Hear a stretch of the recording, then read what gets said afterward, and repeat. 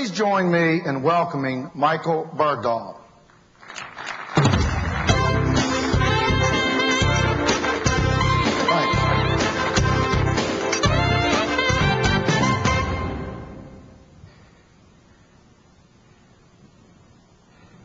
You know, a friend of mine was successful in growing his business to the point that he needed to open up in a new location. So being the good friend that I am, I went ahead and sent my friend some flowers for his new grand opening. And then I decided to show up that Saturday morning for the ribbon cutting ceremony. Well, I walk in the door and my friend says to me, "Mike, what's the story on these flowers?" And he takes me over to this display of flowers, and emblazoned across the flowers, it says, "Rest in peace." And I'm taken back for just a moment, and I think to myself, and then I say out loud, if it's any consolation, there's somebody, somewhere, someplace in town today being buried under a display of flowers that says, "Good luck in your new location." How many of you run an independent convenience store? Could I see a show of hands? How many of you run a store a directly owned store for one of the oil companies? And how many of you work for a chain of convenience stores? We've got a good distribution.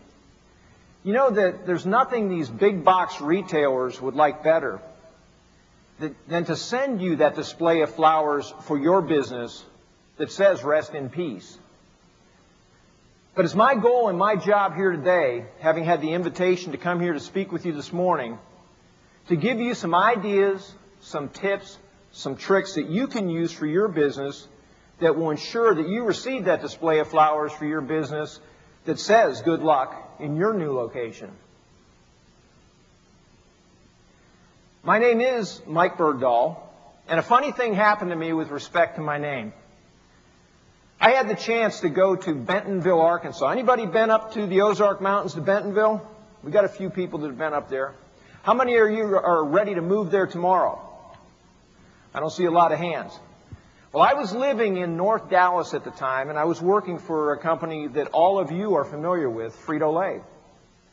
And I went up to interview on a Saturday morning in Bentonville, and to be honest with you, I was more flattered by the opportunity to go there to meet with their executives than I was actually really interested in taking a job if it was offered. But I interviewed with a cast of thousands. You know how companies do that when they interview people? They try to throw bodies at the problem and wear the recruit out. I interviewed with the chief merchandising officer, the head of human resources, and the chief operating officer. And at the end of this interview with the COO, I noticed he was looking over my shoulder behind me into the doorway. So naturally, I followed his glance back, and there was an old man standing in the doorway, and for just a moment I thought it was the janitor coming in to pick up the trash that Saturday morning. And then it hit me, this is Sam Walton. And Sam Walton comes walking into my interview, and I got introduced to him by the COO, who used this eloquent southern accent.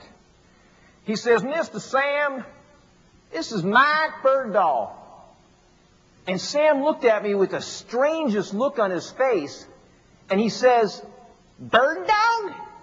As in B-I-R-D-D-A-W-G, bird dog.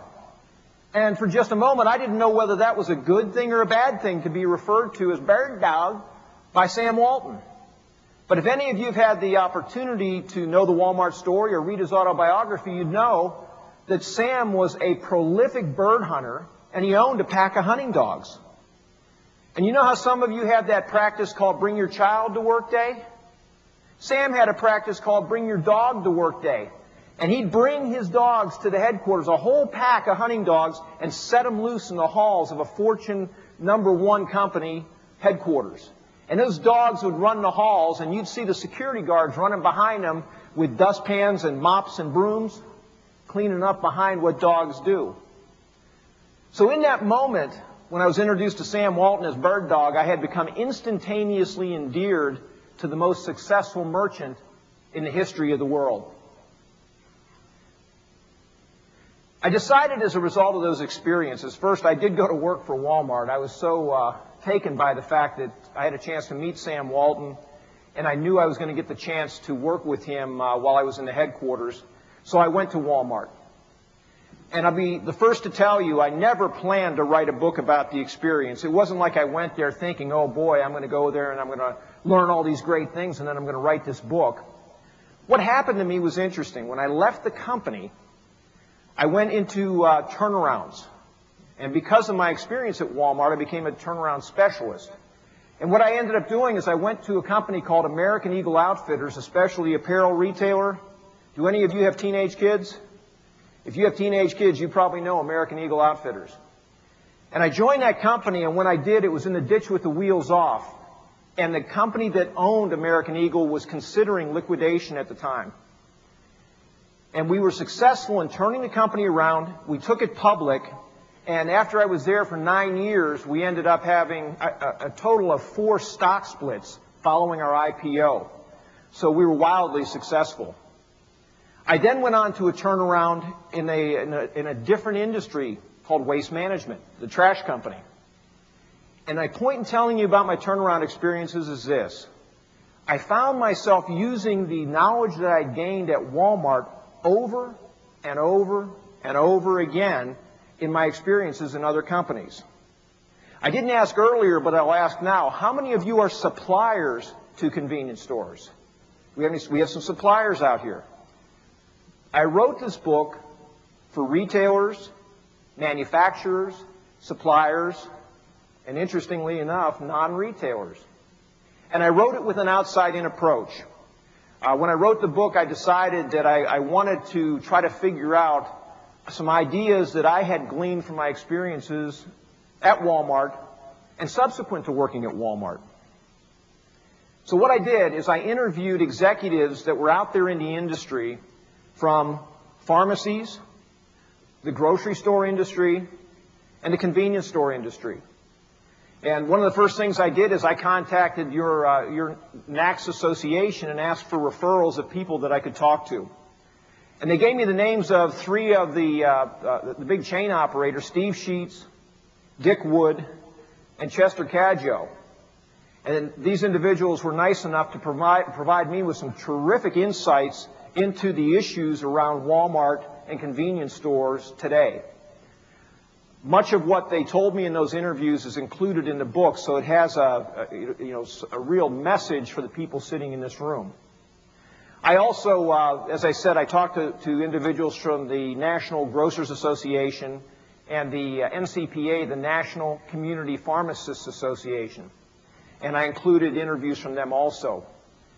As I wrote the book, in the back of the book, what's interesting about it is I put together a self-assessment inventory for business operators so that you can sit down at a quiet time, if there's such a thing in your business, and go through a 200-point survey of whether you're poised properly to compete, survive, and thrive in a Walmart world. I also had the chance recently, I talked to Dan Gilligan, who's the president of PMAA, and Dan gave me some nice insights into the issues of gasoline in convenience stores today. And in July of this year, I spoke at the Mississippi Petroleum Marketers and Convenience Store Association. Say that fast a couple of times. And I was, is Jerry Wilkerson here by chance? I don't know if Jerry's here. But anybody from that meeting in Mississippi? I don't see any hands. In April of 2005, I'll be again speaking at the Louisiana Oil Marketers and Convenience Store Association in Lafayette, Louisiana at the Cajun Dome. And so what's happening is I'm gaining some contacts within the convenience store industry, and I'm learning more every day about the competition that you have with the big boxes.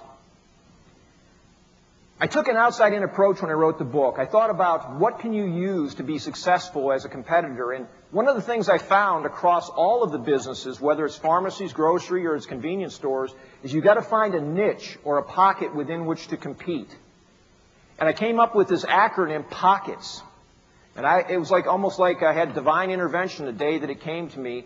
And then I came up with the following to match up with the letters of the acronym: price, operations, culture, key item promotion, expenses, talent, and service. And then what I did is I crafted a chapter on each of these areas, and I talk about the strategies and tactics of why it's difficult to compete with Walmart and survive. But then I also talk about how to compete knowing that information out there in the real world. As I stand here today, I can tell you it would have been much easier just to write a book that just talked about why it's hard to compete with Walmart. But I think that how many of you could help me write that book about why it's difficult? Because it really is difficult out there. The harder part of that message is how to do it. And let me ask you a question. How many of you are in direct competition with a big box retailer today where they have added gasoline to their parking lots recently? Or I'd say about 40%, 45%. The other 50 to 55% that didn't have their hands raised, if there aren't gasoline pumps at those big box retailers today, you have to bet that they're coming.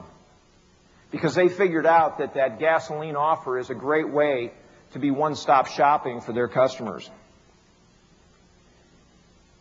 Before the meeting this morning, I was talking to some of the folks that are in the room here, and I was asking them about what Walmart has done as it's come into their neighborhoods and into their area of the country. And I heard a story about a small town and how numbers of businesses had gone out of business when Walmart was coming in. And interestingly enough, some of those businesses went out of business before the supercenter opened.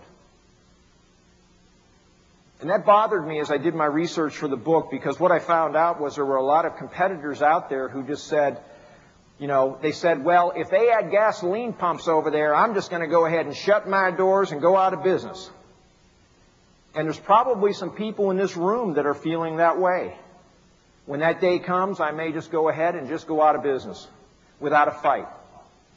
And I'm going to share some inspirational words for you, and it's for those people that are thinking that way right now. Because I want you to think about this as you're thinking about whether you're going to go on and compete or not. It goes like this. If you think you're beaten, you are. If you think you dare not, you don't. If you'd like to win but you think you can't, it's almost a cinch you won't. If you think you'll lose, you've lost. For out in the world we find success begins with a person's will. It's all in a state of mind. If you think you're outclassed, you are. You've got to think high to rise. You've got to be sure of yourself before you can ever win the prize. Life's battles don't always go to the stronger woman or man. But sooner or later, he or she who wins is the one who thinks they can. And you know, the lesson from that is this. As you're out there trying to compete and as the competition gets tougher, if you think you can, you probably can compete. And if you think you can't, you probably can't compete. So in either case, you're right. The starting point I found as I did my research for this project was this. You have to believe that you can compete, survive, and thrive in a Walmart world as a starting point, or you'll be one of those businesses that closes your doors. And it's my goal with this presentation on Pockets to give you some tools that you can use when you go back to make you better able and to become a more fit competitor. Interestingly enough, when I did my research, I came up with all kinds of interesting names that people call Walmart. And I would ask for other examples here this morning, but I don't think I will, because I'm going to bet that some of you have some pretty interesting names that you call Walmart. But here's some of the names. Godzilla Mart, Wally World, the 800-pound Gorilla, Weed Mart, the Evil Empire, Merchant of Shame, World Mart, the Giant, Big Brother Wally, and the Bentonville Colossus. And I also found in my research that even in these small towns where they have a zoning group that's fighting the introduction of a Walmart, there's another group that's always interested in a Walmart coming to town. It's a lot of the consumers. So what happens when these big boxes are talking about coming into communities, they sort of divide the community on lines of business versus consumer. And we all know of examples of where the communities have successfully fought a Walmart coming to town recently, Englewood, California being the best example. And we talked about that this morning with one of the groups that was planning a zoning in their community to not allow big box expansions of 100,000 square feet or greater in their community. And I said, well, are you aware of Walmart's new strategy? Are you aware of the Urban 99 strategy for a supercenter? And I said, you may want to take that back to your zoning commission, because that will probably be the strategy they'll use if you zone them out at 100. They'll just build a 99,000 square foot supercenter. Or they won't expand the discount center. They'll go ahead and open up down the road a 40 to 55,000 square foot neighborhood market. So love them or hate them, Walmart is here to stay, and they're continuing to expand at a rapid rate. Let me give you some big facts about the company. Every day of the year in 2004, Walmart will open a store somewhere in the world. That's 365 stores in a year. And just to think about it in terms of the amount of retail space that is, it's an unbelievable, aggressive expansion strategy. And my understanding is next year it's even more aggressive than that. It may be in the 500 range of stores that they're going to open around the planet. The company today has 1.4 million employees, or what they call associates, around the world. Each and every week in America, 130 million customers cross the thresholds of Walmart. And if you've ever stood outside of a Walmart store, the vast majority of them are walking out with shopping carts or bags full of merchandise. And Walmart is a Fortune 1 company with sales of $260 billion. They say that Walmart in the next 5 years will be a $500 billion company, and it's possible by 2015, if their current growth trends continue and their expansion continues, which it can, by the way, because international business in Walmart only represents 16% of their total sales right now, and they're only in 10 countries. It's estimated that they will be a $1 trillion company with a T. And should that happen, Walmart will then be pocketing 1 out of every $7 of retail spent across the planet Earth. So now that I have brought everybody down thinking about those staggering numbers, let me try to talk to you about some ideas that we can use to help your businesses to compete, survive, and thrive. And we're going to start with price. If you have the best people and the best service and the friendliest folks, you don't have to have the best price. This quote is from a convenience store executive.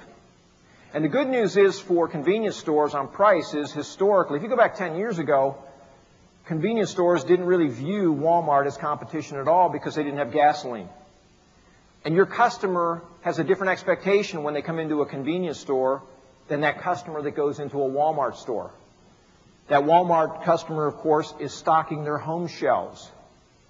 The convenience store customer is that on-the-go customer that is going to be purchasing for while they're on the go at work or out in the community. So fortunately, you haven't had the kind of price pressure on products up to this point in store that you're now experiencing at the gasoline pumps with that competition. I'll tell you an insight that I gained when I was at the Walmart headquarters, and it involved everyday low prices. And Stone Phillips, you all know Stone Phillips, the interviewer from television, he did a news expose story on child labor in Walmart. And what was interesting, he came up to Bentonville, Arkansas while I was there, and he interviewed David Glass, the then president of Walmart. And it was interesting that the Walmart executives, this is a strange insight, they did not rehearse anything. They wouldn't rehearse a shareholders meeting. They wouldn't rehearse employee meetings. They didn't rehearse news interviews. They refused to.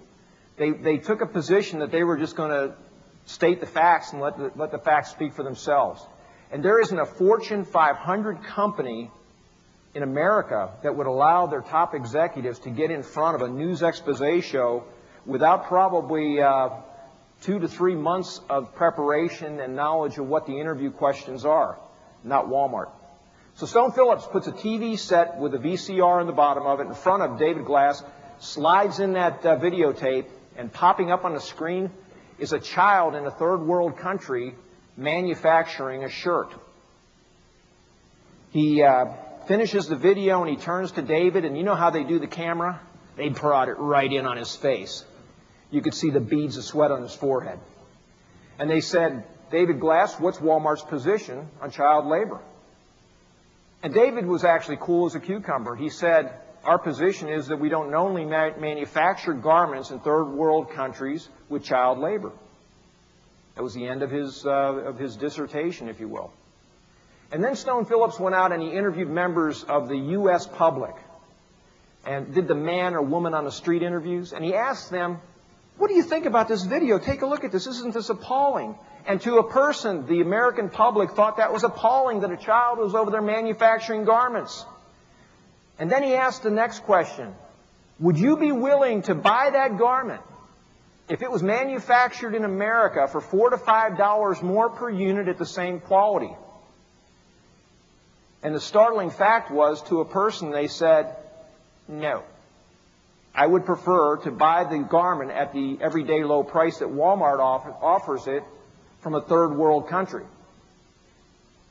And so it seems the American public is more concerned with everyday low prices than they are with some perceived problem in a third world country. And that's part of the problem that you're up against in the convenience store industry with gasoline. Dan Gilligan told me, the president of PMAA, that if you can keep your gasoline within about 4 cents of your competitors, no matter what corner you're on, and you provide knock your socks off customer service, it's likely you'll keep your customers. But when that number creeps to 5 cents, 6 cents, or more, customer loyalty starts to dissolve as they head down the block to go to your competitor to make the purchase. And as I say that, I'm not suggesting that you can go toe-to-toe if the price of gasoline that's being offered at a big box retailer is below your cost of 5 cents, 6 cents, 10 cents a gallon. That might be insane. You might be just driving yourself out of business. But those are some of the realities you're up against with the American public, and their loyalty just goes out the window when it comes to pulling out their wallet and buying at the checkout counter. This slide is a good one. Can you match Walmart's price for gasoline and still count on gasoline to drive your store's profitability? What I've heard is that you need to count on your gasoline to bring traffic, and you've got to do your business on your inside offer. And I say this to retailers, and I'm going to say it to you. If you think that you can compete with Walmart on price on the same products, I want you to assume the position. Okay? I want you to reach back with your hand, and I want you to pop yourself off the back of the skull and knock that thought out of your brain. Because the first time you think that you can compete with these big box retailers on price, on the same product, you can't do it. You don't have the economies of scale that they do. You don't have the buying power that they do. You don't have the expense control structure. You don't have the synergies of economies of scale and distribution that they have. Don't go there. Don't try to compete that way. That's just not going to work for you. So what is going to work? When I wrote my book, I originally called it Picking Walmart's Pockets, by the way, and my publisher changed the name of the book to What I Learned from Sam Walton. So I wrote a slide called Picking Sam Walton's Pockets. And here's a pricing idea for you. Don't try to compete with big box retailers on the same products at comparable prices. Rely on your inside offer for profitability and your gasoline for traffic. And that's just plain and simple what you have to do. And so it makes your customer service and your store operations all the more important inside.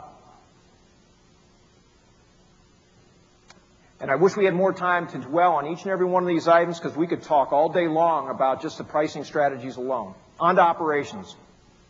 The key to operations at Walmart is their ability to maintain the highest standards while at the same time getting lockstep execution from their people.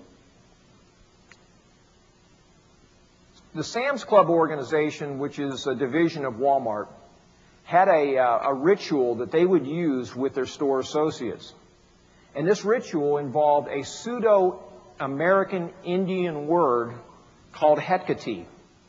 And there's a real good lesson that all of us in this room can learn from this pseudo-American Indian word. And they had a Hecate song, and they had a Hecate dance. And I'm going to bring somebody up right now to do the song and dance with me. Anybody want to? No, we won't do that this morning. But they did a song and dance that was a ritual about the acronym, which stands for High Expectations Are the Key to Everything. And what they did with their, and what they do with their 1.4 million employees is they focus them culturally on high expectations. They're a very, very demanding company on their people. And I'll share with you in a little while some of the demands they make on management also. But the way that they do that as a beginning point is they set very high expectations for everything that they do. And they have standards of continuous learning and continuous improvement. And they have stretch goals that they set for everybody. And they're one of the best at communicating their high expectations are the key to everything. They have pillars of total quality that they teach in the Walton Institute. In Bentonville, Arkansas, or just south of Bentonville, Arkansas, is a town called Fayetteville. And in Fayetteville, at the University of Arkansas, they have the Walton Institute. The Walton Institute teaches management principles and cultural, it does a cultural indoctrination 52 weeks a year. And often they'll run 2 classes at a time, and these classes will include as many as 50 people in one class. So there could be 100 people, managers a week going through training. So they're committed. And you know the reputation of Walmart and Sam Walton. They're cheap as a day is long. They're not going to spend money to fly people around the country to go to Fayetteville, Arkansas for a week of immersion training unless there's some benefit that comes out of it. So what they do is they bring all of their department managers, assistant managers, store managers, all the distribution center management team, all the headquarters management team, and they blend people together for a week of training. Now, when I say a week of training, I will say this. The week of training includes Sunday night through Saturday morning. They actually leave their home Sunday morning to get to a meeting in the afternoon on Sunday, and they go to Saturday. So it's 6.5 full days of immersion training on culture.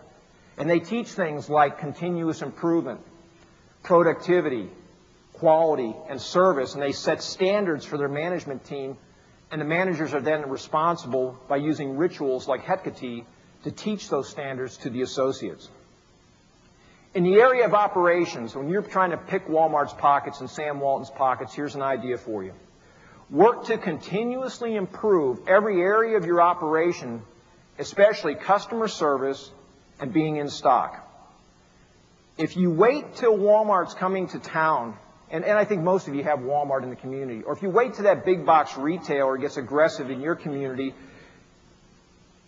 to start to service your customers, it's too late.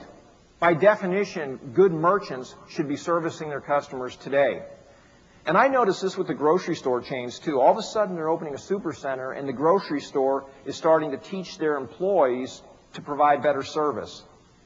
And, you know, it's like, too late, waited too long. So now what's happened is, to add insult to injury, if you are a grocery store that has prices that are higher than a supercenter, and you weren't servicing your customers before, you expect them to stay with you when now they have the option for everyday low prices.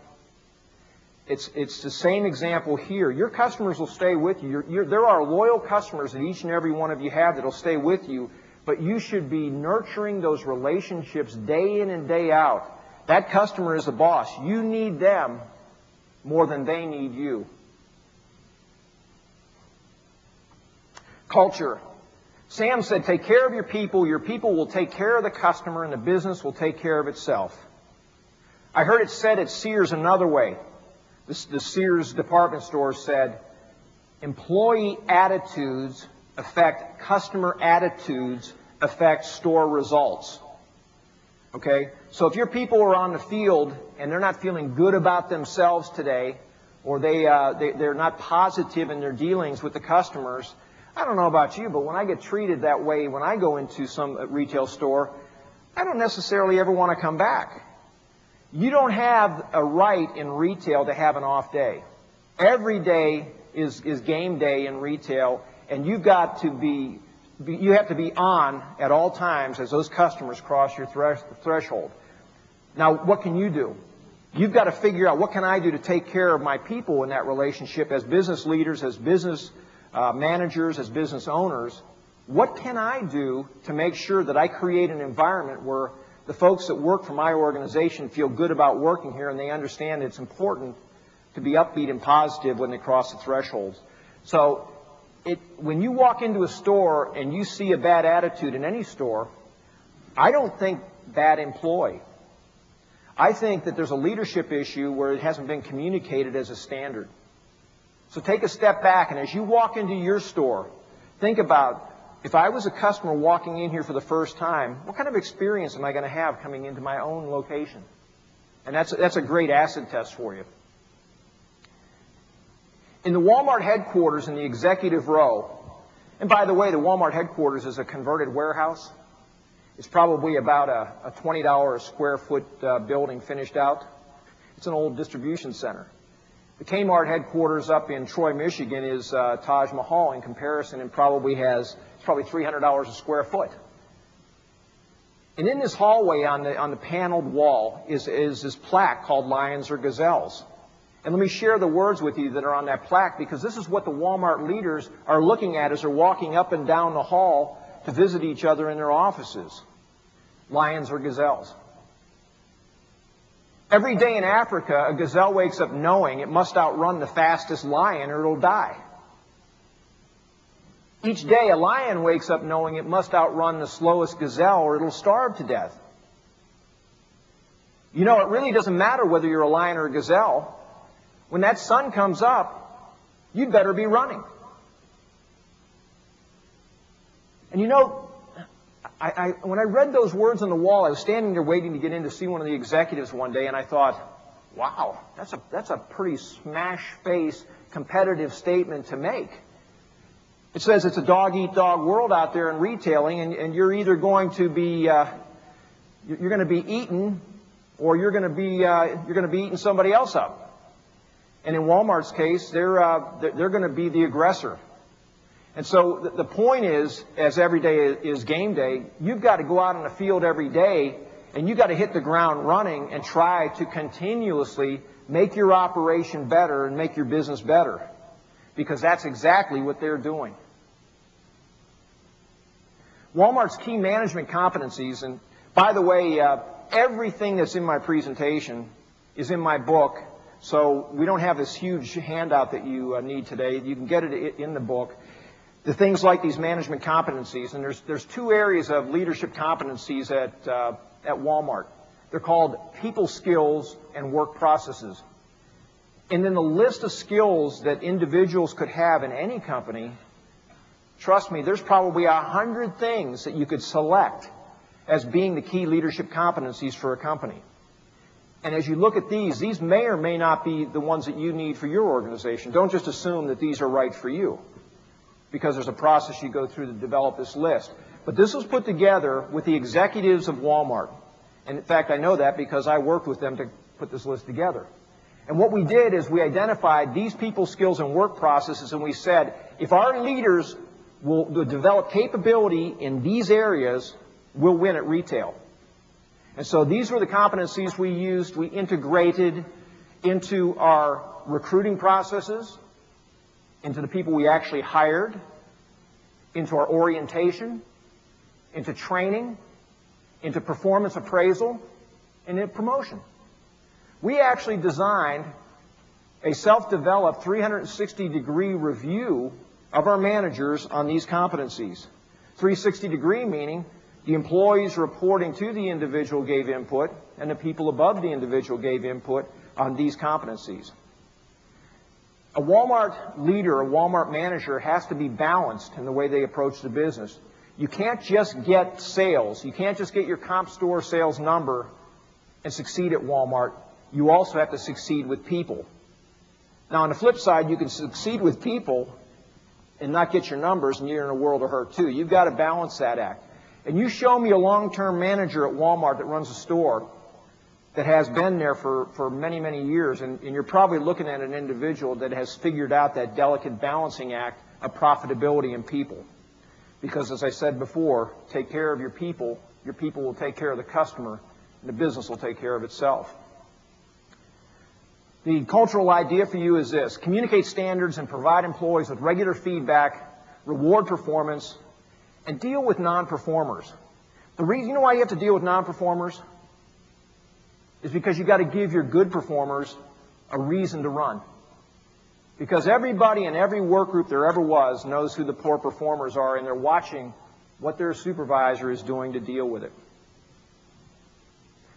Key item promotion and product. Find your niche and buy product to create a merchandise mix and services which clearly differentiates your business.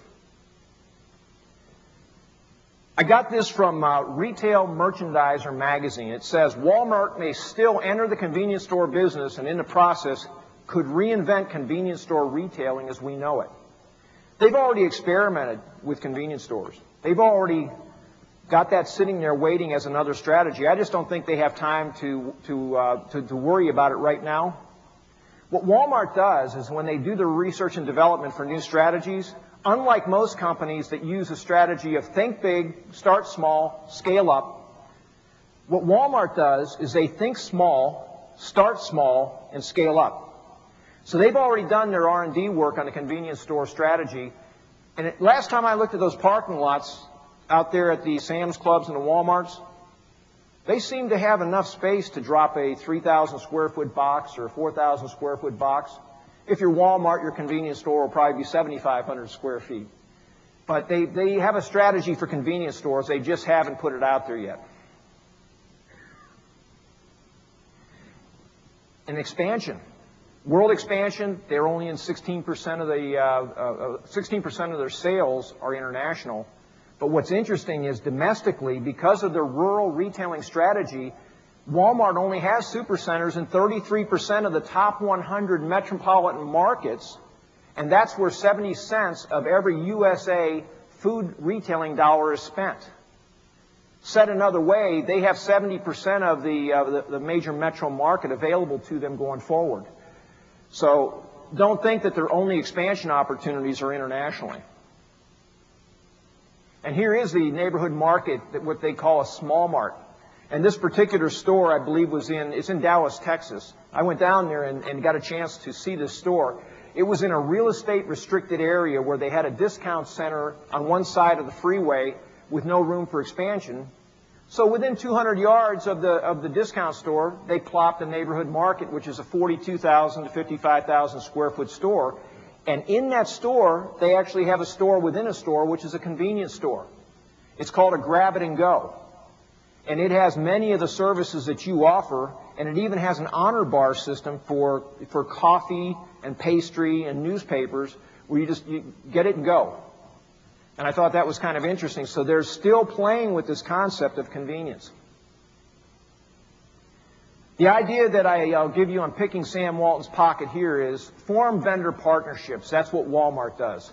Shop your competition. Differentiate your products to provide services that appeal to local customers. Your advantage is the fact that you're a local citizen, that you're a local retailer. You have your finger more on the pulse of what that consumer needs. You also have the ability as a merchant to do a better job at getting to know your customers than Walmart could ever think of. And on to expense control. Sam's philosophy was every time we spend a dollar foolishly, we're taking a dollar out of our customers' pockets. Because every time they had a chance to cut expenses, this is a double whammy of Walmart's buying power. They go out there and they negotiate with this incredible economy of scale they have, but then they back it up by cutting expenses behind, and they pass the expense savings back along to the customer to reduce costs. And these are some of the things that they do culturally, and I'm not going to go through these in detail, but when I was at the headquarters, we added 100 stores one year across the country. And if you think in terms of about 700 employees per store, at 100 stores, well, you do the math, that's a lot of people. So how many additional headcount do you think I got to support the stores when they added 100 stores at the headquarters? How many people do you think I got to help support the employees? Well, you probably guessed it. I got 0. Because you know what the standard was for my budget for overtime? 0. Do you know what the standard was for additional headcount? 0. Do you know what I was told when I said, how do I get additional headcount? They said, we'll give you additional headcount when the pig squeals. I said, I'll get additional headcount when the pig squeals? Well, where is this dang pig? I'll get him to squeal right now. I'll beat a pig that squeals. But that was the standard, no overtime. And I'll challenge you with that. If you think about a company like Walmart has no overtime, then how do they get the work done? The managers get very efficient at working with people to create high expectations and high standards, because guess who does the work when the hourly employees go home? The managers. And those managers are known for working 70, 80, 90 hours a week, and that's not a stranger to you. I know you work a lot of hours also. They manage their payroll schedules to match the volume in the stores with technology. They have a company-owned fleet of trucks and trailers, and they backhaul, and they use cross-docking in their distribution centers to manage inventory costs. A technology example that I think is one that just blows me away is the fact that the climate control, the heat and air conditioning in every store in the company is centrally controlled in Bentonville, Arkansas. They can't even control their own thermostat at the store. That's how important cost savings are. And employee ownership. When I was at the headquarters, believe it or not, the employees that worked in my department at the headquarters would bring their own office supplies from home for company use. They brought their own staplers, staples, pencils, pens, paper, rubber bands. They did everything they could to lower company costs. And they did it for a reason. They did it because Walmart had a profit-sharing program, and they felt that this could be their contribution to profit sharing. And the day I moved into my office in the headquarters at Walmart, I said, what am I going to do for furniture? What am I going to do for an office? They sent me down to the vendor supply room to get vendor samples. And that's how I outfitted my office. That's a true story. An idea for you on expense control is adjust work schedules to match your sales volume. Eliminate overtime wherever you can, because your costs just went up 50% when people are working overtime. And teach employees to take ownership of reducing waste and controlling expenses in every area that they can. If there's only one lesson you take from my talk today, as leaders, become fanatical about expense control. Because in the competition with big box retailers, it's one of the more controllable areas you have within your business is to control your own expenses. And in the offices at Walmart, there's an idea for you can use. We cut our paper costs by 50% by using the back of every sheet of paper in that home office. And you would often get a memo or an email with an X through one side and a new note that had been run through a printer on the other side. And theoretically, that reduces your paper cost by 50%. Now, it may sound foolish to you, but if you think about it this way, if you have 1.4 million people all moving paper around today, wouldn't it be great if you could reduce your paper costs by 50%? And they sweat the details. They squeeze that nickel till the buffalo bellows. And talent. Walmart hires average people, and their secret is they get above average performance. And many competitors go out and they find high-powered, the best people in the market. And unfortunately, when you measure their performance, the companies are ending up getting average performance from above average people. And the problem with that is you tend to pay a premium for wages for better people. What Walmart does is they hire average people, and they hire some people that might even be considered below average. But the secret is that they set standards and they get above average performance from average people. So they get more from less. Other companies have a tendency to get less from more. And so there's a challenge for you there. I'm not telling you to go out and change your hiring practices. I think it's a good idea to hire the best people you can find, but just make sure you're getting above average performance from those great people that you're hiring. What Walmart did is they, out of necessity, they hired people off the farms from Oklahoma, from Kansas, from southern Missouri, and from northwest Arkansas, because there's an area called Four Corners, and literally the home office is full of people from 4 different states. Now, historically, Walmart wasn't a retail mecca. Today it is. Everybody goes through Bentonville these days if they're on the supplier side. But what Walmart did is they built their company by getting people off the farms that were used to working 120-hour work weeks on the farm, and then they cut their hours and only make them work 80 hours at Walmart. So they actually got an easier job going to the Walmart headquarters. They also promoted from within, and Sam had a saying, it was called picking them green. And what he would do is he would pick the people from within, and he would put people into jobs that didn't have the prerequisite skills. Now you got to remember, I just told you, I worked for PepsiCo. I was with the Frito-Lay division in Dallas. And like many Fortune 500 companies, we wouldn't put somebody into a job unless they had 5 to 7 years of prerequisite experience, were a 75th to 90th percentile individual, and they had sparks coming out there. You know what? We wouldn't even consider them for hire. And then I go to Walmart, and they're promoting somebody from within with no prerequisite experience. And I saw it happen there over and over and over again. And it worked. It challenged my beliefs about staffing. I never believed that you could do that until I saw it happen.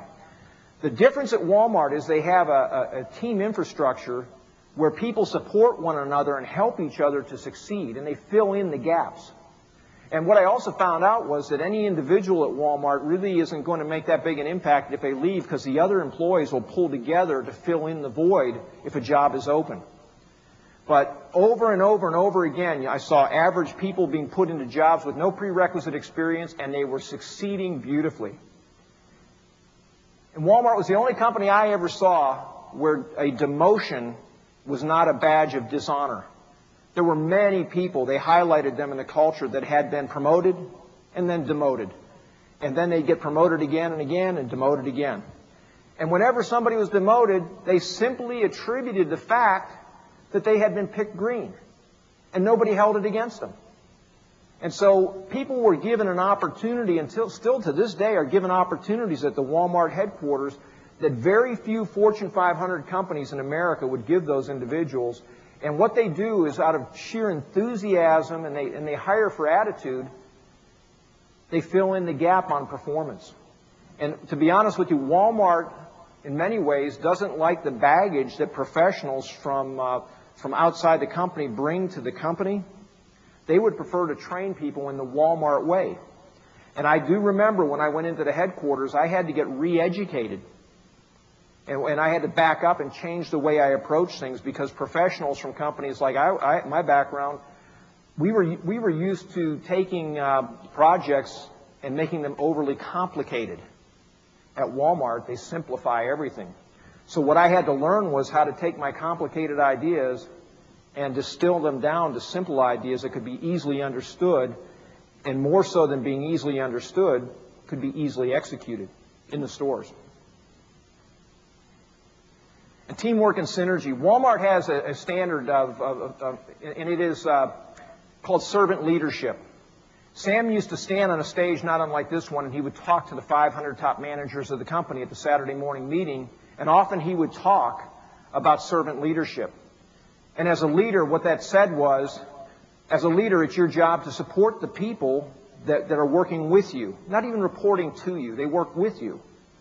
And they called the employees associates because they want associates to be business partners in Walmart. And they mean it. It's not just words on paper. People are considered associates. And the managers are considered coaches. And they want them to work together. And one of the great secrets of teamwork, if I asked all of you, do you have a good team of people working in your company, almost every one of you would raise your hand. But at Walmart, the key to teamwork isn't just a group of people working together. The key is team synergy. And what they do is they truly take a group of individuals, and if you added up the performance of those individuals individually, they wouldn't add up to the synergy. The whole is greater than the sum of the parts at Walmart. And what they do is they have figured out, they get people working together through using servant leadership, and there are prerequisite steps for creating synergy, which are creating caring between and amongst people, managers and employees or associates, creating trust between people, which gives you the opportunity now to develop teamwork, and out of that servant leadership component is the magical team synergy that can be produced. And that's one of the things that they do that, as I explain it to you here today, conceptually, it's easy to understand that I want team synergy. It's very difficult to accomplish that, to get people to work together. Because you see, individual contribution at Walmart is downplayed. And the performance of teams is rewarded and talked about. Anyone who is an egotistical prima donna at Walmart isn't going to succeed. You have to be able to work in teams. And team performance is more important than individual performance. If I were going to give you a suggestion, I'd say hire for attitude. Provide ongoing training and hold employees accountable to aggressive goals. Hire people that are for attitude. And the reason that Walmart's able to pull it off, and the only reason you'll be able to pull it off, you have to train them. You have to set standards. And if you haven't done this before, you can start today. You can say, today is the day I'm going to start, and we're going to hire people. And people are going to be positive that work in this business from this point onward. And I'll take a responsibility as a leader that if it wasn't there before, but from this day forward, we are going to be provide the best customer service that's out there to our consumer because they deserve it. And change the standards. And admit that you haven't had those standards historically, if that's what it takes. But change the standards and hire great people, hire people who are better than you are, and set very high standards. And people very rarely will disappoint you by not being able to achieve lofty standards. People want to be challenged. And service. Walmart's internal customer service standards, they reminded me of that saying from the Three Musketeers, it's all for one and one for all. Walmart has the same standard for internal customer service, a service that's received between and amongst departments and employees, as they have for the external customer crossing the threshold. If you ask somebody at the Walmart headquarters for help, if I went to another function of the company and asked them for the help, they would say, what do you need, when do you need it, and how many do you need? And they would do it for me. I wouldn't hear a litany of excuses or hear about their labor pains. The internal customer service standards in that company are out of this world, and they're one of the great secrets of the company. And many companies have two different standards for service. We treat our external customers extremely well, and we treat each other within our own company kind of so-so. And that wasn't the case and is not the case at Walmart. Every associate at Walmart is a merchant. I was a merchant. If someone said to me, what do you do for the company? I'm a retailer. I'm a merchant. Every accounting manager was a merchant. Every IT manager was a merchant. The real estate department people were merchants. We sat in on product meetings on Saturday morning and picked product. Everybody in your business is a merchant. Everyone has to be focused on that external customer. That's what the name of the game is. And Walmart did that better than anybody else. And if you ask someone from Walmart what they do for a living, they'll tell you they're a retailer, and then you'll say, well, what's your job? And then they'll tell you what their job is. Because they're a retailer first, and whatever they do for the company second. And your employees should be the same. Empower your employees to solve customer-related problems on the spot. They don't need to go to some manager somewhere. They don't need to call the customer back. They don't need to, I'll check on it and get back to you. Give them the authority and the responsibility to solve problems now. It's too fast out there. Service is now. Sam said 99.9% of customers are honest and fair in their dealings. Don't design your policies for that 1/10 of 1% who are not. And that's the way they design their customer service. They ask that customer, what would you like us to do? And then they just do it. You'd like to exchange that? Go ahead. You'd like your money back? Here it is. What would you like us to do? And then just do it. That's a pretty high standard of service. Also, teach your associates features and benefits of your products. Teach them suggestive add-on selling. And get close to your customers would be the things under service. I wish we had all day to talk about the elements of pockets of price operations, culture, key item promotion, expenses, talent, and service. But we don't. And I think that these are the 7 areas that pretty much capture what you're up against with Walmart. And in my book, I disclose the strategies and tactics I believe they use. But as you saw today, I'm a storyteller, and that's exactly the way I fleshed out my book with great stories. And as we close, I want to ask you to do something, and it's when you're out there competing in a Walmart world, don't quit. Because the temptation is to say that I can't do it, we're not going to make it. Step back, put a strategy together, and have a plan of action of what you're going to do. I'll tell you an inspirational story about quitting, and I want you to remember this when you're thinking about the hard times in your business, because this happened to me personally. My wife, Cheryl, had a stroke last year in July of 2003. Very young, had a stroke. She survived the stroke. And in those days that followed the stroke, she was hospitalized. And I went to visit her all the time. And when she finally came out of the semi-comatose state you have initially in a stroke, and she started to recover, we started to talk.